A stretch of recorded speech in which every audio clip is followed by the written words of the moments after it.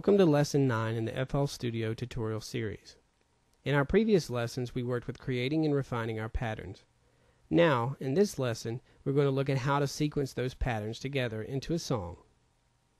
For this lesson, you may want to already have a beat or pattern that you like loaded into the step sequencer. You may have already gathered that there are really two different modes in FL Studio. There's pattern mode, which we've been working with, and song mode, which is relatively new to us. First, before we make the leap to song mode, let's flesh out our pattern into multiple versions while in pattern mode. First, we need to copy our pattern. To do this, double-click on the green light to the right of the channel name. This should light them all up, which essentially selects the channels for copying. If we want to deselect one of the channels, just right-click on it to toggle its light off, or again to turn it back on. Similarly, you could have also held right-click in this area and then dragged up or down to select multiple channels. With our channels selected, let's go to Edit and then Copy, or you could also just use Ctrl-C on your keyboard. Then let's switch to Pattern 2. We can switch patterns by going to the Pattern Selector box here and changing the number to the desired pattern. Another option which I like better is to go to Options, General Settings, and then on the pop-up look for a Skins area. Change the skin to the skin named With Pattern Selector. This gives us a phone dial-like display to use in changing our pattern in addition to our pattern selector, but it's limited in that it only gives us up to 9 patterns to choose from. Once you change to Pattern 2, you can go to Edit, Paste, or you could use Ctrl-V on your keyboard to paste your programming from Pattern 1 into this new pattern. Now we can add or take away from the original programming of Pattern 1 to achieve a difference in our two patterns. Continuing this process, we can accumulate a number of patterns, as I've already done here previously. Once we have all of our patterns ready, we can switch to song mode.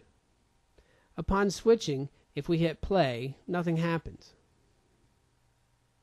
This is because while we have a number of patterns programmed, we've yet to sequence a song. To do this, we must view the playlist by going to the first button on this toolbar or by hitting F5. The playlist will appear and has two sections, one for clips and one for programming patterns.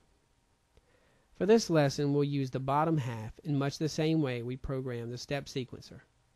In every row that shares the name or the pattern you've created, you can add blocks by painting them in starting at the far left. The lengths of the blocks you paint in will correspond with the pattern length.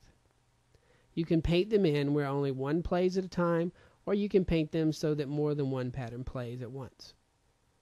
Your song is now developing and can be heard when you hit play.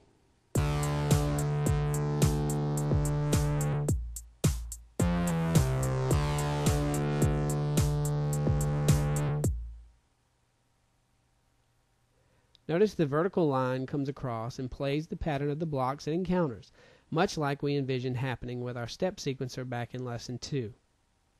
The length of the song will be dependent upon how many blocks you paint in from left to right. If the blocks start to pile up horizontally, you can zoom in or out using the Zoom Time tool just as we did in the piano roll.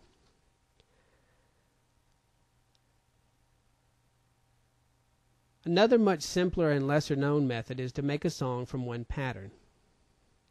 To show you this, I'm going to first close this project and open a previously created pattern. If you create a pattern that includes all programming that you want to use in your final song, as I've done here,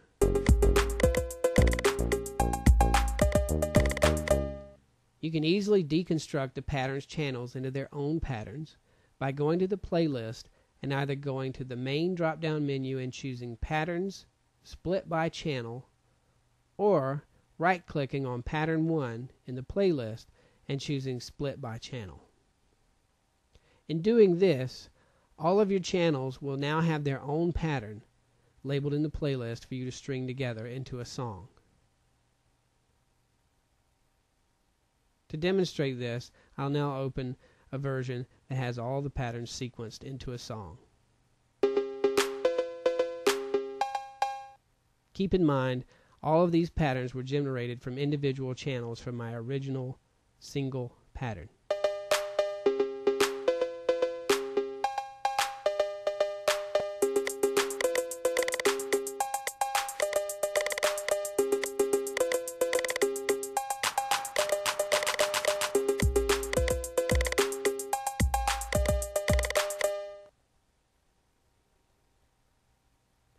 Now you should have a means for using your patterns to make a song of any length and variation. Thus ends our lesson on using song mode and the differences between song mode and pattern mode.